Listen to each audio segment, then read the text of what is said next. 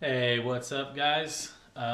Today we're going to install a Burger Motorsports JB4 um, tuner or piggyback, whatever you want to call it, onto a 2016 Volkswagen Golf R. It's the JB4 Beta 1. So anyway, we're going to install that today. Anyway, let's get started.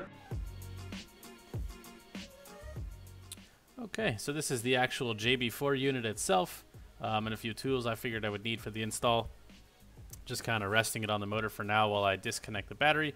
It's advised that you disconnect the battery or wait for the car to go into basically sleep mode.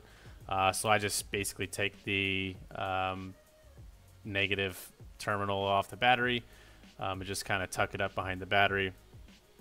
This is advised because the ECU is basically still on, and when you're disconnecting harnesses or plugs from the stock harness or on the motor, apparently you can like break your ECU or cause problems. It's just always a safe bet to just always disconnect your battery when you're messing with any kind of harness stuff. So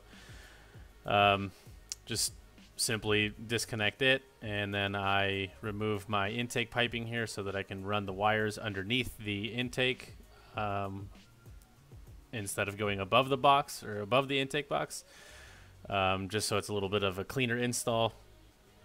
And it's pretty simple. You just remove the clasp there on top and then just slide it back, and you should be able to get the bunch of wires or the JB4 wire underneath it pretty easily.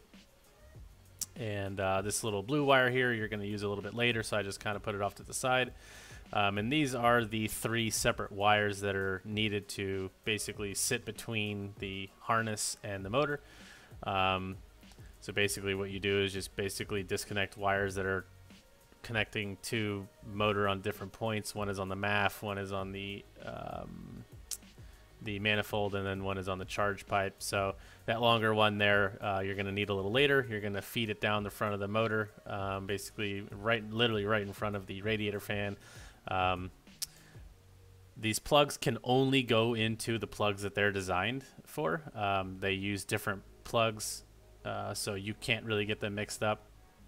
I'm obviously starting with the one here on the manifold side, and you're basically disconnecting this plug from the motor here with the pink on it, or the green little tab, and then you slide it into the JB4 harness. I was just making sure the little clip was connected, and then your JB4 second plug basically connects into the motor. So basically the JB4 sits between the 2 plugs.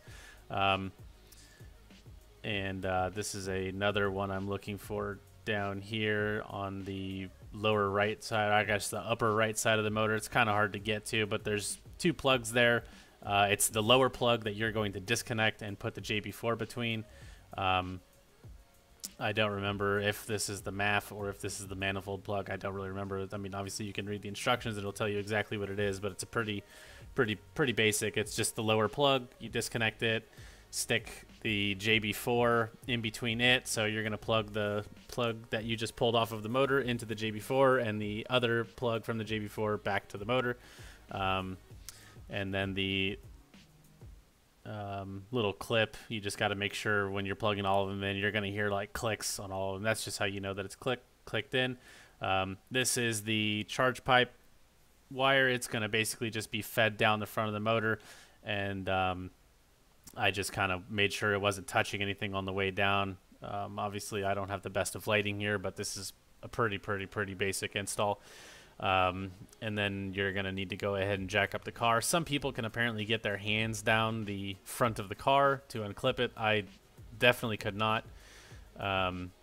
It was much easier for me to just get underneath the car. Obviously I jack up both sides. I'm not really a huge proponent of just jacking up one side of the car. Apparently you can just do it with just jacking up the driver's side of your car. But there's, that tray that needs to come off here that you got to get some Torx bits basically to unscrew it. So I was just like, I don't mind jacking up both sides of the car. So you're just going to need to remove this under tray or splash guard, whichever you would like to call it. I think it's like 6 or 7 T25, I think, or T15, one of the two. Torx bits, and it slides right off. And just be careful when you're putting it back on to not over torque down those bolts, because I think they go into grommets. And as you can kind of see here that I have a screwdriver in my right hand.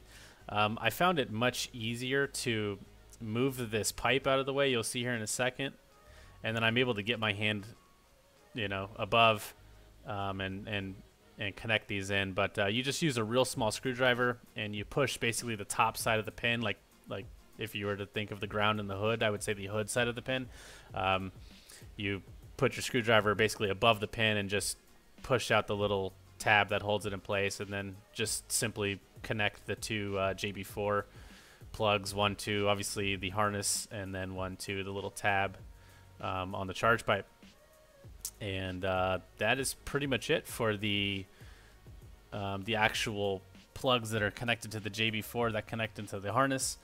And then obviously putting these Torx bits back in to put the splash guard back in. Like I said, be very careful when you're putting these back in, because I think it screws into a grommet or some sort of plastic.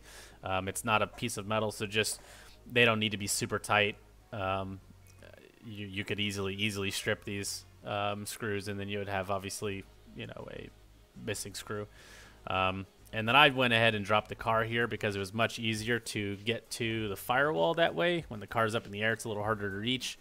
And you're going to need to run another wire from the OBD2 inside the cabin, go through the firewall. It comes out behind a little hole where the battery box is at.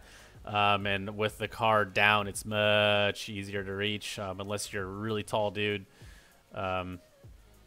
I definitely was having a little bit of trouble, and I'm 6 foot. I was having a little bit of trouble seeing behind the battery box, so I went ahead and dropped it.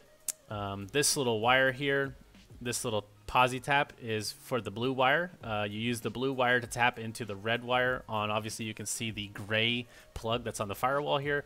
So I go ahead and pull out the red wire. I put the posi tap back plate, basically this little piece of, you'll see it here in a second, has this little gray thing, has like basically a spike that goes through the wire, and then you screw this red part onto it, and that's got basically a piece of metal that touches the backside of that spike. It's just an easy way to tap a wire. It comes with the kit. Just an easy way to tap a wire without soldering, without cutting the wire harness or anything. And then you basically just use the blue wire that they provide you with, and you kind of just screw it in. This is really the easiest way I've ever seen to tap a wire in my life.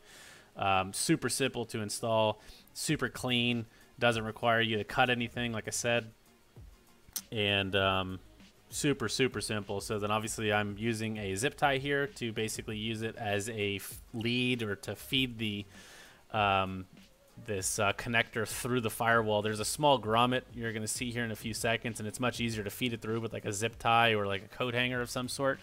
And this is just kind of how I rigged it up so that I could feed the zip tie through the hole, and I would get the maximum distance or maximum length of the zip tie by using 2 zip ties, 1 zip tie to hold it through.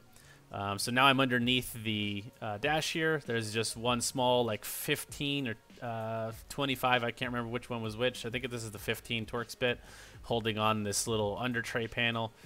You're going to pull this off. Takes like 2 seconds. And then there's some foam up there on the firewall that you can see. You yank it out, and you basically just find there's like a little hole on the firewall to the right where that foam was at, and you're going to feed the zip tie through there. And then obviously you see I'm looking back here. I wasn't able to see it, so I just ended up going ahead and unscrewing the battery box. There's a small plate that basically holds the battery up against the firewall, and I ended up moving that so that I could get my hand behind the battery, because I was not able to see the zip tie. Some other people have had success with it, but I did not. And it's literally just one like 13 millimeter or 14 millimeter bolt that has like a little metal plate that pushes up against the battery box. So I just go ahead and remove it, and you can literally just slide the battery. Yeah, look at that. You can just slide the battery, and then you can get your whole hand back there to grab whatever you end up getting through. So I pull the zip tie through the firewall. Super easy. I can't believe it's not in the instructions to move the battery box. It's literally one bolt. connect the plug into the JB4, and then I just tuck the wires basically behind the battery box to make it look a little more OEM, and you can't really see the wires obviously. Plug the OBD2 port that they plug into the port that they provide you, and then just kind of start buttoning everything back up.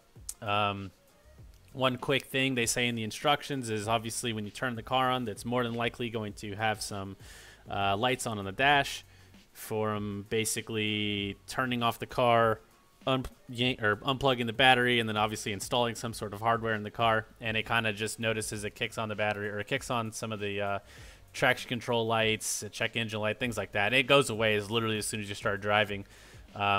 So super simple install. It should probably take it took me about 45 minutes because I ended up jacking up the car afterwards, and it's a pretty, like I said, pretty simple install and an awesome results for the money spent and the time spent. So anyway, if you guys have any questions, leave it in the comments below, and that's it. Thanks.